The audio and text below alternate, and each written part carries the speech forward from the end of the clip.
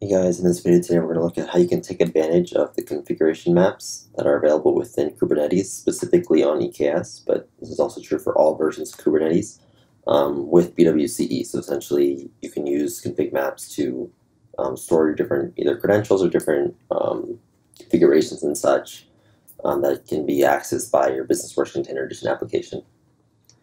So to start, we need to build a BWC app. I'm just going to start with something very simple, something that you can build probably in 5 minutes or so, just to get the idea of what we're doing. But essentially is just a REST service, a GET call, where we're just going to output this module property called name.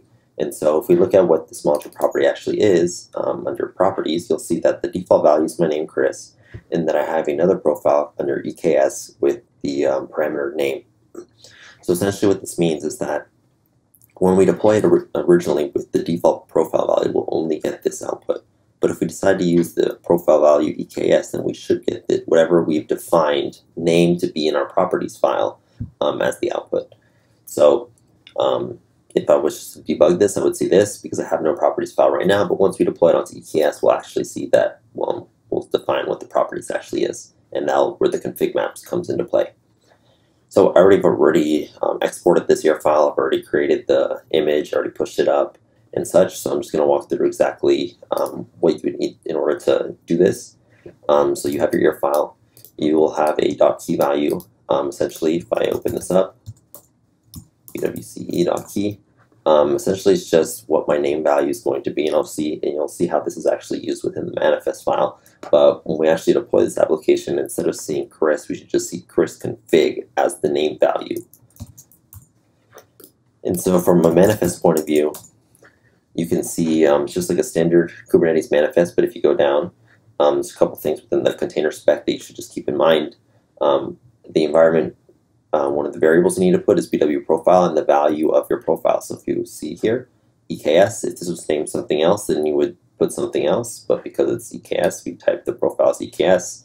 If it was Docker, you type the value as Docker. It just depends on what you put. So that's essentially saying that when you deploy this container, you use this profile. So if you do use that profile, then you need a value for this name because there's nothing there, it's just a variable. So how you do that is that you can set basically another variable that's called name, and you get the value from a config map reference. And so if you notice here, I have config map reference, I have it, and it's called bwc config, and then there's a key value for bwc sample.key. And like I showed earlier, when we actually checked out what this value is, it's Chris config. So if you're just looking through this, what's going to say is that for the environment variable name, which is what we need to populate here, take the value that's stored within this key value, within this specific file, within this key value.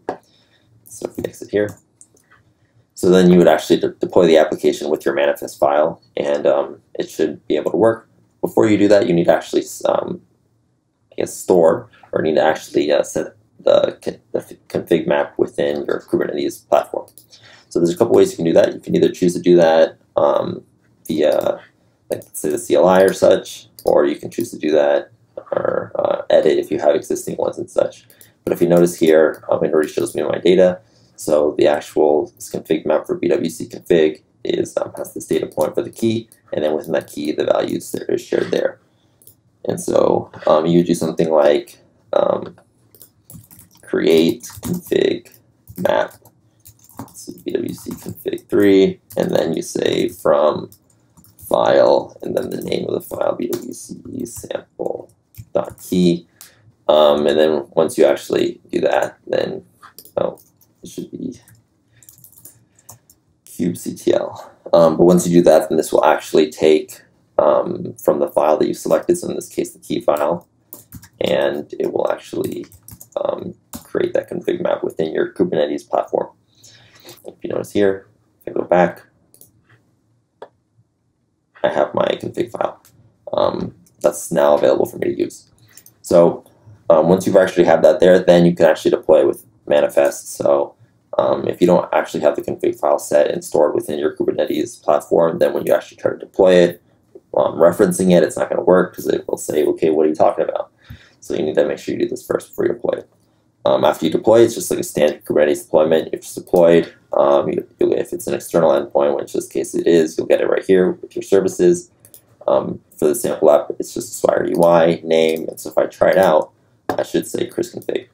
So essentially, nowhere in the application I've said anything about this value called chrisconfig. I'm just referencing a token, or I'm referencing some sort of variable that I've set within the design time, and then essentially I'm setting the value of that with a properties file, or with a key file that's in ConfigMaps.